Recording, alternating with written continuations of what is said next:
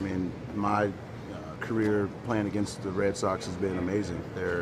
They support their fans. I mean, they support their players.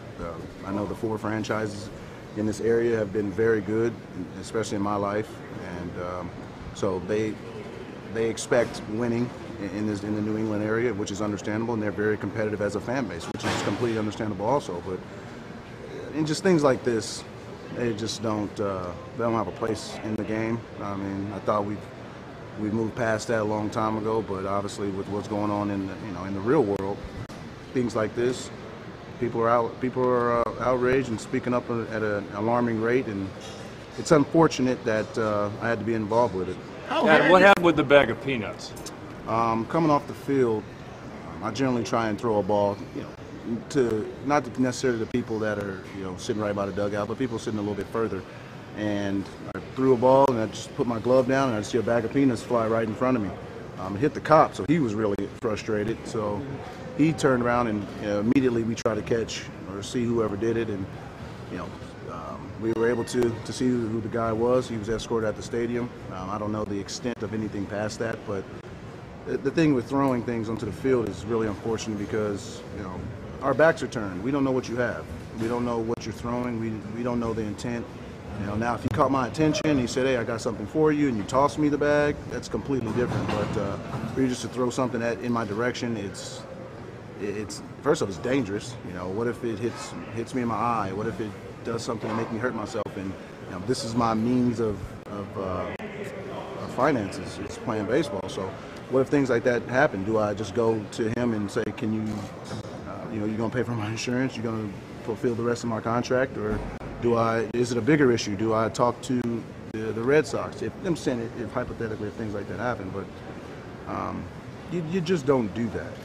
I get where berate us, cuss us out, tell us we suck, tell us if we ground it out, haha, whatever. Performance-based. Leave it to performance-based comments.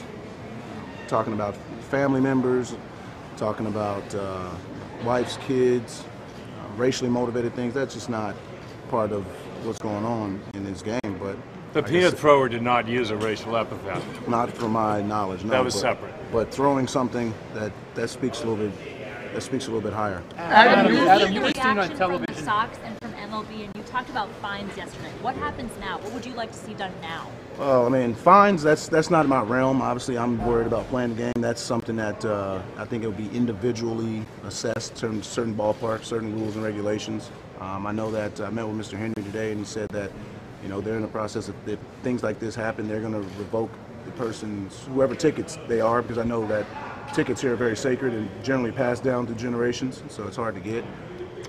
So stripping people of their right to come to the ballpark, and that would suck because this is one of the greatest venues to watch a sporting event, and people would miss out on it because of some just pure stupidity. Adam, how often have you been called the N-word here and elsewhere? It's a good question. I don't know how many fingers I have, or toes to keep count, but you hear it, and it's just unfortunate that someone would resort to try and bring you down like that and dumb you down by calling you such a name that's just nasty. And my biggest thing is I just let people be who they are. Reality of it is most won't call you to your face. It's easy to say it through social media or when you're in the stands. It's just like I said, it's just unfortunate. And I forgot to answer your question, to go on your question. I think it was tremendous how the Red Sox, how MLB, how they got ahead of it as soon as possible. As soon as they heard about it, I'm sure our PR, Kristen, I'm sure her phone's been blowing up. I know Mr. Angelos is well notified of it. My phone's been blowing up all morning, and I'm sure you guys have all gotten the same things from friends, family, loved ones, and Adam, it's just unfortunate. Adam, did any Red Sox players reach out to you? I seen Mookie Betts. He tweeted at me. Price texted me this morning, and it's pretty awesome that they see it. It's bigger than the game. These kind of things are bigger than the game. We're out here. This is a game. This isn't life or death. There's bigger issues in the world than a baseball game. This is purely entertainment. And David Price said last year he went through the same thing. He talked to the Globe about seen that. He was struggling in the playoffs. Playoffs is hard to to do well in, and they just berated him and called him all kind of nasty things. It just makes, to me, makes no sense, and it just shows, you know, part of it's individuals' upbringing. Part of it's, you know, you never know what's going on in their personal life. They could be personally frustrated that day. I don't know. I mean, I got my own issues, so like I said, it's just completely unfortunate that these kind of things still happen. And Adam, how much do you appreciate Mr. Henry talking to you? I appreciate it greatly. Like I said, for Mr. Henry to take his time out to come and talk to me and Buck, to get ahead of it, to, you know, implement more security, to just try and find a resolve to it. And the hardest thing is to find a resolve, because it's a sporting event. It's 40,000 people here. It's hard to nitpick, I mean, to pick out a few people who decide to be ignorant. So I just like and appreciate what he come in and talk to me face to face instead of, you know, calling me or via text. He came face to face and just expressed his disgust, and he apologized on behalf of the whole city. Adam, was particularly frustrating in the sense that you're a star player on a contending team, you're a quality human being, you're a pillar in the community. Thank you. Well, I know you. And then just to have some ignorant people do whatever they do, it has to be particularly frustrating because of who you are as a person. Right. It just sucks. I heard a Bill Russell story today, and Bill Russell won 11 championships here, and the things that I heard that happened to him, based solely on his skin color. You know, it's just it's unfortunate, man. Like I said, you think that you get away from that, especially being in sports. You come across all walks of life. You get to change not just my life, but I get to change other people's lives and outlooks on life. But for something like this, it just shows that people still live in their own world. They still have their own views, obviously, and some people like to express hatred towards another person and another group. So, would you say you hear more of it in Boston than other cities, Adam? I'm not going to say nitpick and just say, you know, here's bad, but there's a long history of these kind of incidents in Boston, and you know, I've spoke with various players of different eras, and a lot of the things that they've told me I can't say. Well, Bill Russell was 50 years ago, but you're saying things haven't changed that much in Boston? I think an important thing for everybody to do is go ask the African Americans of the last 50 years that played baseball in this city and ask them how they were treated. What does David Ortiz say? He's a buddy of yours, right? Yeah, I haven't spoke with him yet, so he's busy. He's over there doing Sketcher commercials and all that kind of stuff. Adam, what would you like the reaction to be tonight? I don't care. Boo me. I mean, treat me as it's Orioles, Red Sox. I don't want any special treatment. I don't need any special treatment. Treat me as normal. Just keep the racist stuff out of there. Boo me. Tell me I suck. Please. That's what I personally want, because that's how the game is supposed to be. That's how the competitiveness is supposed to be. I don't want no love, no support. I don't need all that stuff. I just want the fans to be normal and enjoy themselves. Be cheering on your team, but be respectful of where you're at. You know, you got little kids around you. That's the biggest thing, is when you hear these kind of things. There's kids around. I got 2 little boys. You know, I don't want my kids here. And I got nieces and nephews that are 10 and 11. How do I explain things like this to them? So these are just, you know, I think just watch your surroundings, and as Red Sox fans, enjoy the game, cheer on your team, boo the Orioles, please, and enjoy yourself. Have a couple pops. Does the conversation continue, Adam, or does this, in your eyes, put it to rest? Well, nothing's at rest when it comes to race. Let's be honest with ourselves. It's been going on for a long, long time, way before I've been in baseball, way before I was alive. So it's all about having a conversation. Once you have the dialogue, that means you can work towards a resolve. And I think with the dialogue, we can work towards something. And like I said, this ain't the only place that it's like that. You've seen last year in the wild card game. Kim got a whole can of beer thrown at him. Now, just imagine if that hit him in the head. Whole can of beer being thrown from 60 feet away, 20 feet in the air. I'm not a physics major, but I know velocity was coming hot. And just imagine if that hit him in his head. He can't play baseball the rest of his life, or he gets a brain hemorrhage, or what do you do then? Just kick the guy out? Oh, I think people need to be held to a higher accountability factor, and you can't come to a major league game, a football game, a basketball game, any game, and try and hurt the player. You spent your hard-earned money to go watch the entertainment. Now, like I said, boo him. Boo the player. That's well in your right. That's part of it.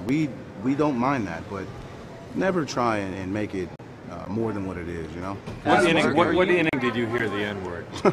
Was it more than one inning? What? I wish you guys just wear my shoes for 24 hours. They're comfortable. So you don't recall what inning or Exact innings, exact times? No. I mean, like I said, my focus is on the game, and when I hear things, I just like, okay.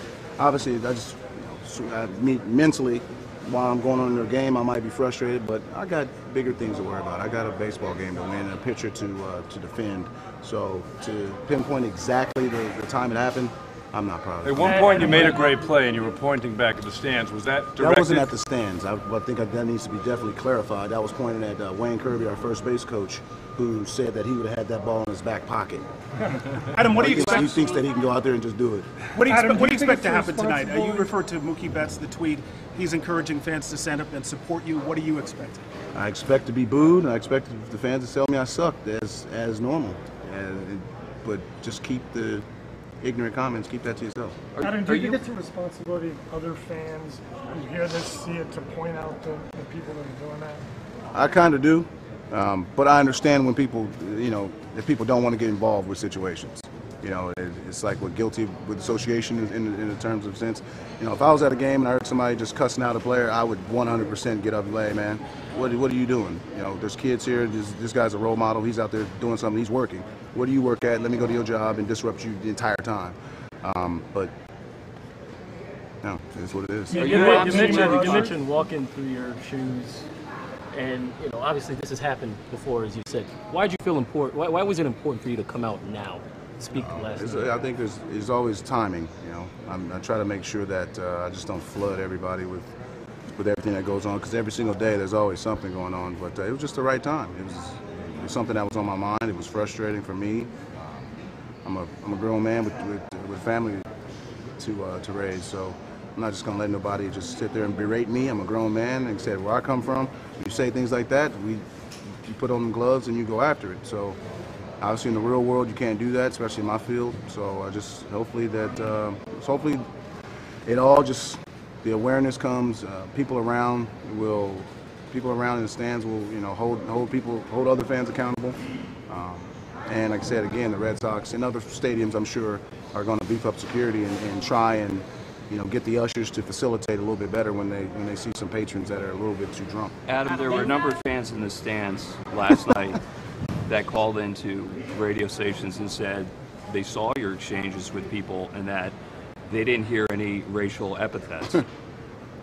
I would guess we have to take them at their word, and they seem sincere. Are they wrong? No, I've said I've gotten so much support from the Red Sox fans through social medias. This is not how we act, and that's completely understandable. Like I said, to throw the entire fan base of the Red Sox under the bus is completely it's just dumb on my behalf. But there were a few people that decided they wanted to have their 15 seconds of fame. They wanted to get my attention, stick their chest out, and be bold. Well, like I said, where I'm from, there's a different way to handle that. So they absolutely said racial epithets. I heard what I heard, and my ears are my ears. Like I said, walk in my shoes, you'll understand it. And for people to defend other people and acts like this, it just shows that there's the bigger problem. So, all right. Thank you. Thank you. Thanks for your time, man. Thank you very much. Good job.